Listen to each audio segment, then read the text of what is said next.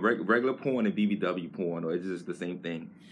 Well, they consider the porn industry is such a doggy world. People don't understand that BBW porn is an art to me because it's rare and it's rarely done.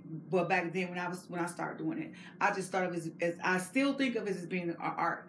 Not everybody who do porn is porn stars. Mm-hmm. They can just get on there and do porn and put up on free sites and things of that such nature, and they think they porn stars, but you're really not a porn star.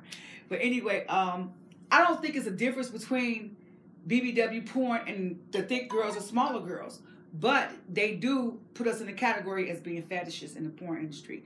So we're not even considered porn stars in the industry because I don't know. They really don't want us. We kind of like the bottom of the barrel. That's what they kind of say. But we do more hardcore than a lot of the chicks do. So okay.